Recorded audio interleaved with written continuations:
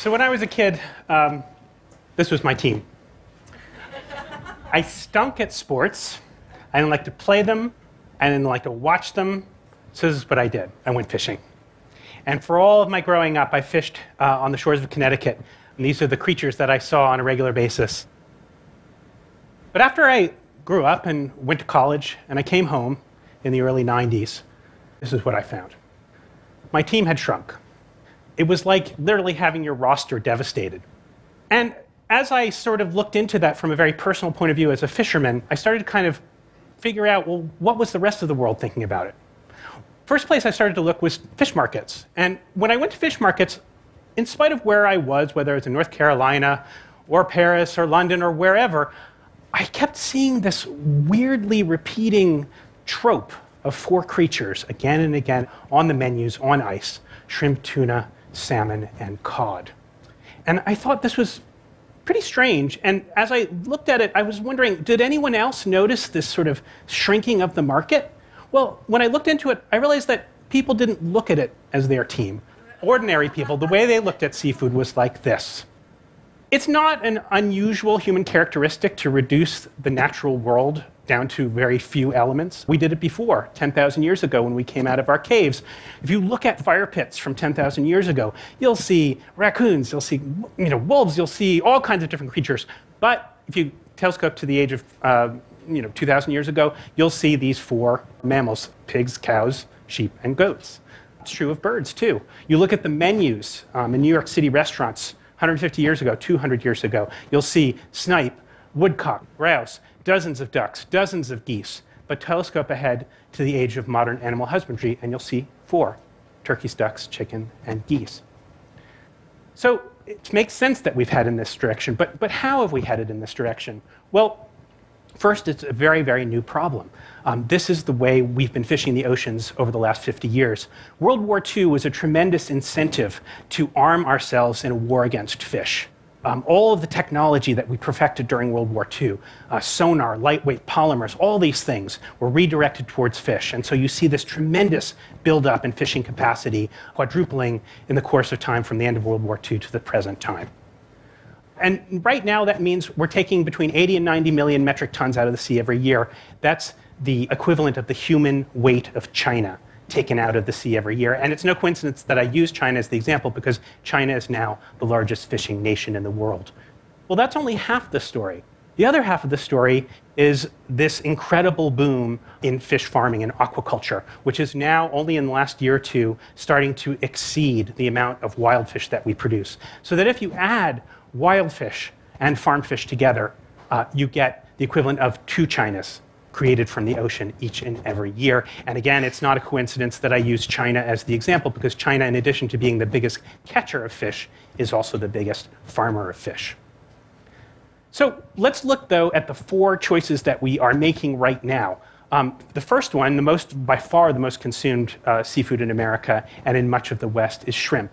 Shrimp in the wild as a wild product is a terrible product. 5, 10, 15 pounds of wild fish are regularly killed to bring 1 pound of shrimp to the market. They're also incredibly fuel inefficient to bring to the market. In a recent study that was produced out of Dalhousie University, it was found that dragging for shrimp is one of the most carbon-intensive ways of fishing that you can find. So you can farm them, and people do farm them, and they farm them a lot in this very area. Problem is, the place where you farm shrimp is in these wild habitats, in mangrove forests. Now look at those lovely roots coming down. Those are the things that hold soil together, protect coasts, create habitats for all sort of young fish, young shrimp, all sorts of things that are important to this environment. Well, this is what happens to a lot of coastal mangrove forests. We've lost millions of acres of coastal mangroves over the last 30 or 40 years. That rate of destruction has slowed, but we're still in a major mangrove deficit. The other thing that's going on here is a phenomenon that the filmmaker Mark Benjamin called grinding Nemo. This phenomenon is very, very relevant to anything that you've ever seen on a tropical reef. Because what's going on right now, we have shrimp draggers dragging for shrimp, catching a huge amount of bycatch. That bycatch, in turn, gets ground up and turned into shrimp food. And sometimes, many of these vessels, manned by slaves, are catching these so-called trash fish, fish that we would love to see on a reef, grinding them up and turning them into shrimp feed. An ecosystem literally eating itself and spitting out shrimp. The next most consumed seafood in America and also throughout the West is tuna. So tuna is this ultimate global fish. These huge management areas have to be observed in order for tuna to be well managed. Our own management area, called a Regional Fisheries Management Organization, is called ICAT, the International Convention for the Conservation of Atlantic Tunas. The great naturalist Carl Safina once called it the international conspiracy to catch all the tunas. Of course, we've seen incredible improvement in ICAT in the last few years. There is total room for improvement, but it remains to be said that tuna is a global fish, and to manage it, we have to manage the globe. Well, we could also try to grow tuna, but tuna is a spectacularly bad animal for aquaculture. Many people don't know this, but tuna are warm-blooded. They can heat their bodies 20 degrees above ambient temperature. They can swim at over 40 miles an hour. So pretty much eliminates all the advantages of farming a fish, right? A farmed fish is cold-blooded. It doesn't move too much. That's a great thing for growing protein. But if you've got this crazy wild creature that swims at 40 miles an hour and heats its blood, not a great candidate for aquaculture. The next creature, most consumed seafood in America and throughout the West, is salmon. Now, salmon got its plundering too, but it didn't really necessarily happen through fishing. This is my home state of Connecticut. Connecticut used to be home to a lot of wild salmon. But if you look at this map of Connecticut, every dot on that map is a dam. There are over 3,000 dams in the state of Connecticut. I often say this is why people in Connecticut are so uptight. If somebody could just unblock Connecticut's chi, I feel that we could have an infinitely better world. But I made this particular comment at a convention once of national parks officers, and this guy from North Carolina sidled up to me. He says, you know, you oughtn't be so hard on your Connecticut, because we here in North Carolina, we got 35,000 dams. So it's a national epidemic, it's an international epidemic, and there are dams everywhere, and these are precisely the things that stop wild salmon from reaching their spawning grounds. So as a result, we've turned to aquaculture, and salmon is one of the most successful, at least from a numbers point of view. When they first started farming salmon, it could take as many as 6 pounds of wild fish to make a single pound of salmon. The industry has, to its credit, greatly improved. They've gotten it below 2 to 1, although it's a little bit of a cheat, because if you look at the way aquaculture feed is produced, they're measuring pellets, pounds of pellets per pound of salmon. Those pellets are in turn reduced fish. So the actual, what's called the FIFO, the fish in and the fish out, kind of hard to say. But in any case, credit to the industry, it has lowered the amount of fish per pound of salmon. Problem is, we've also gone crazy with the amount of salmon that we're producing. Aquaculture is the fastest growing food system on the planet. It's growing at something like 7% per year. And so even though we're doing less per fish to bring it to the market, we're still killing a lot of these little fish. And it's not just fish that we're feeding fish to, we're also feeding fish to chickens and pigs. So we got chickens, and they're eating fish. But weirdly, we also have fish that are eating chickens, because the byproducts of chickens, feathers, blood, bone, get ground up and fed to fish. So I often wonder, is there a fish that ate a chicken that ate a fish? It's sort of a reworking of the chicken and egg thing. Anyway, altogether, though, it results in a terrible mess. What you're talking about is something between 20 and 30 million metric tons of wild creatures that are taken from the ocean and used and ground up. That's the equivalent of a third of a China or of an entire United States of humans that's taken out of the sea each and every year. The last of the four is a kind of amorphous thing. It's what the industry calls white fish. There's many fish that get cycled into this white fish thing, but the way to kind of tell the story, I think, is through that classic piece of American culinary innovation, the Filet-O-Fish sandwich. So the Filet-O-Fish sandwich actually started as halibut, and it started because a local franchise owner found that when he served his McDonald's on Friday, nobody came, because it was a Catholic community. They needed fish. So Ray Kroc, he went to Ray Kroc and he said, I'm going to bring you a fish sandwich. It's going to be made out of halibut. Ray Kroc said, I don't think it's going to work. I want to do a hula burger, and there's going to be a slice of pineapple on a bun.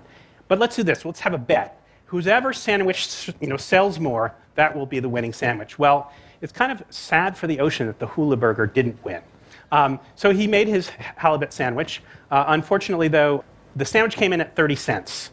Ray wanted the sandwich to come in at 25 cents. So we turned to Atlantic cod. We all know what happened to Atlantic cod in New England. So now the Filet-O-Fish sandwich is made out of Alaska pollock. It's the largest finfish fishery in the United States, 2 to 3 billion pounds of fish taken out of the sea every single year.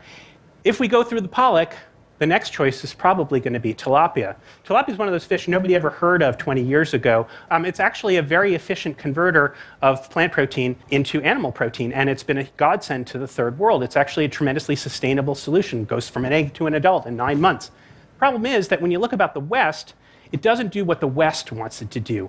It really doesn't have what's called an oily fish profile. It doesn't have the EPA and DHA omega-3s that we all think are going to make us live forever. So what do we do? I mean, first of all, what about this poor fish, the clupeids, the fish that represent a huge part of that 20 to 30 million metric tons? Well, one possibility that a lot of conservationists have raised is, could we eat them? Could we eat them directly instead of feeding them to salmon? There are arguments for it. They are tremendously fuel efficient to bring to market, a fraction of the fuel cost of, say, shrimp, and at the very top of the carbon efficiency scale. They also are omega-3 rich, a great source for EPA and DHA, so that is a potential. And if we were to go down that route, what I would say is, instead of paying a few bucks a pound, or a few bucks a ton, really, and making it into aqua feed, could we have the catch and double the price for the fishermen and make that our way of treating these particular fish? Other possibility, though, which is much more interesting, is looking at the bivalves, particularly mussels. Now, mussels are very high in EPA and DHA. They're similar to canned tuna. They are also extremely fuel efficient. To bring a pound of mussels to market is about 1/30th of the carbon as required to bring beef to market. They require no forage fish. They actually get their omega-3s by filtering the water of microalgae. In fact, that's where omega-3s come from. They don't come from fish. Microalgae make the omega-3s. They're only bioconcentrated in fish. Mussels and other bivalves do tremendous amounts of water filtration. A single mussel can filter dozens of gallons every single day. And this is incredibly important when we look at the world. Right now, nitrification, overuse of phosphates in our waterways are causing tremendous algal blooms. Over 400 new dead zones have been created in the last 20 years, tremendous sources of marine life death. We also could look at not a fish at all. We could look at a vegetable. We could look at seaweed, the kelps, all these different varieties of things that can be high in omega-3s, can be high in proteins, tremendously good things. They filter the water just like mussels do. And weirdly enough, it turns out that you can actually feed this to cows. Now, I'm not a big fan of cattle, but if you wanted to keep growing cattle in a time and place where water resources are limited, you're growing seaweed in the water, you don't have to water it. Major consideration. And the last fish is a question mark. We have the ability to create aquacultured fish that creates a net gain of marine protein for us. This creature would have to be vegetarian, it would have to be fast-growing, it would have to be adaptable to a changing climate, and it would have to have that oily fish profile, that EPA, DHA, omega-3 fatty acid profile that we're looking for. This exists kind of on paper. I've been reporting on these subjects for 15 years. Every time I do a new story, somebody tells me, we can do all that. We can do it. We've figured it all out. We can produce a fish that's a net gain of marine protein and has omega-3s. Great. It doesn't seem to be getting scaled up. It is time to scale this up. If we do, 30 million metric tons of seafood, 1/3 of the world catch, stays in the water. So I guess what I'm saying is, this is what we've been going with. We tend to go with our appetites rather than our minds. But if we went with this or some configuration of it, we might have a little more of this. Thank you.